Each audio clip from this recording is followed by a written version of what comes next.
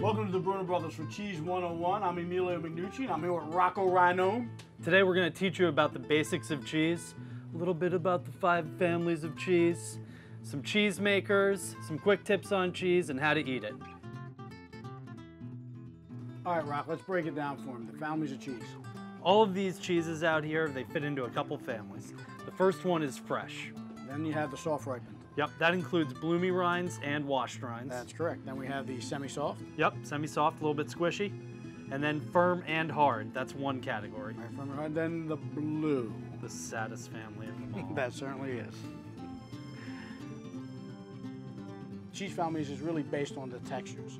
But there are other ways to discern the differences within cheeses, like milk type. Yeah, how you make the cheese really determines the texture, but you can use milk from cows, which is most of them, sheep, goats, buffaloes, yaks. Have you ever had yaks? I did, it's terrible. Who told us to say yaks?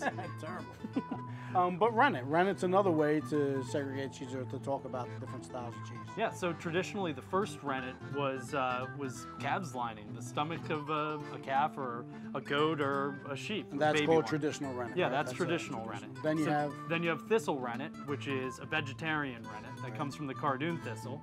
And then you have microbial rennet, which was made in a lab.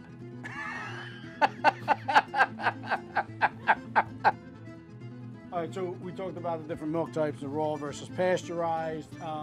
Rennet. What does rennet do in milk? Rennet is important to coagulate the milk. It's how you go from milk to cheese. To cheese, right? And so it separates the curds from the whey. Yeah. Little Miss Muffet. Aww. So I don't know about you, Rock, but I'm lactose intolerant. I'm lactose intolerant too. And I eat a lot of cheese. I eat a lot of cheese too, but it's okay. How is that? Well, when you're making really good cheese, most of the lactose goes away in the process of making the cheese. That's right.